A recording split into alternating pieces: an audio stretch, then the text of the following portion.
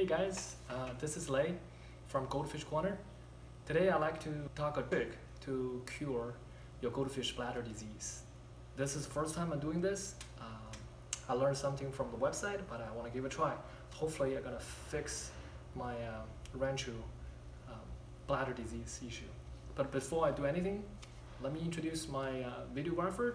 My son's Kason. Hey guys, I'm Kason, the videographer, and hopefully you enjoy our next video. Alright guys, you can see this is the fish has the swim bladder. It's been a month swim like that. It kind of head down and then flow up all the way to the top of the surface. And I try a lot of the tricks that shared from the YouTube, such as feed them with the steamed green peas, but it doesn't work. I also stopped feeding her for about a week, but the problem's still there. So I really am in the position that I don't have any other way to fix it. So that's why I learned a trick from the website, and as I said, as my last resort, I'm gonna give it a try. I'll see if it's work. All right, let's see how to go. This is all you need for this syringe surgery. First of all, you need this little guy, which is the clove oil, and you can see clearly you don't need too much. You just need 6 to 8 drops for this surgery.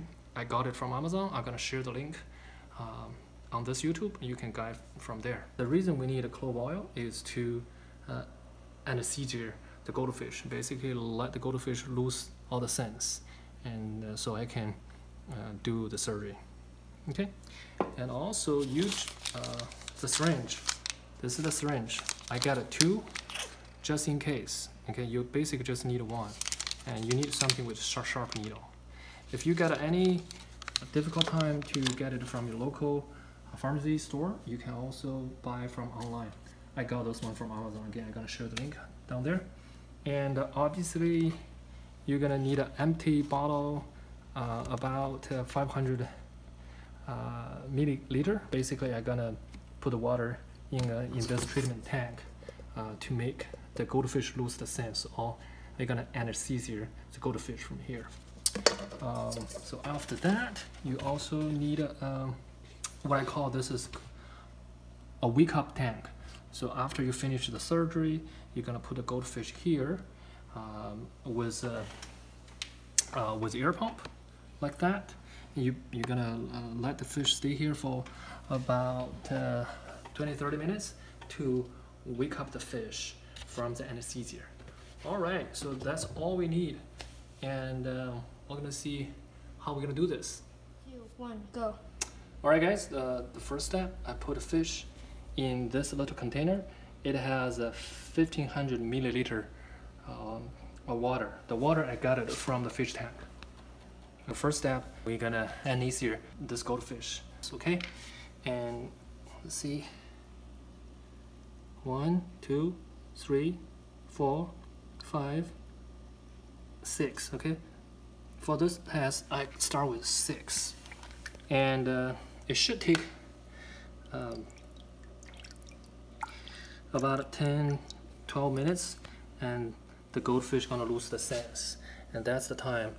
If it's lose the sense, we can put it on and do the surgery. Let's wait another 10 minutes. Let's see what happened.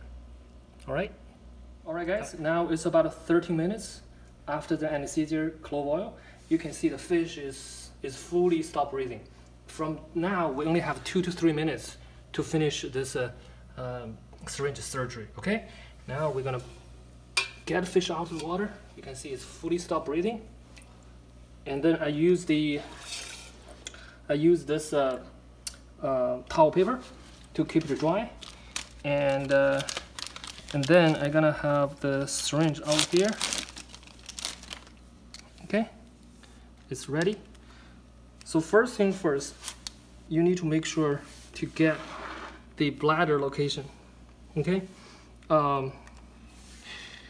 so you wanna get it from the back of the scale.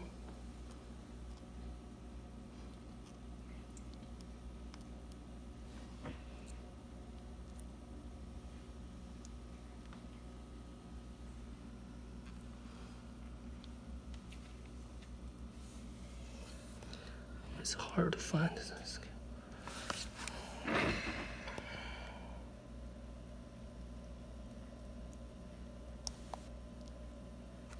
Okay, I think I got it. Now I'm about to remove 1 milliliter gas out of her bladder. Get about a little bit over 1 milliliter about her bladder. If you didn't get the right position, you're not able to get air. It's very hard to pull. But now I think I got it. All right. So get this air out of. I think now she's good to go. But also, I need to do a little to clean her wound. This is hydrogen peroxide. I just put a little hydrogen peroxide on the location that I just did my surgery, and I just clean up the wound.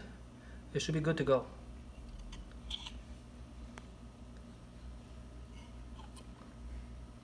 All right, you know, looks like the fish is not fully dead. I can see she's still responding me. Now from here, okay, I'm gonna put it to the wake up tank, okay, which is, this is 3 tank over here. You can see the fish almost fully dead. And let's put it back here, Kason. Okay, hold on, back off a little bit. Okay, give me the oxygen. Make sure it's quiet location. You see, first of all, the good news is the fish is at the end of the tank. So that's probably a good indicator of the success of the surgery. The last but not least is to see how we can wake up the fish, okay? Let's look at my clock, Kason. So the time now is January 13, about 3:25. I'll see how the fish is gonna wake up. Whenever the fish wake up, that shows the success of this surgery. All right, I'll see you a little bit.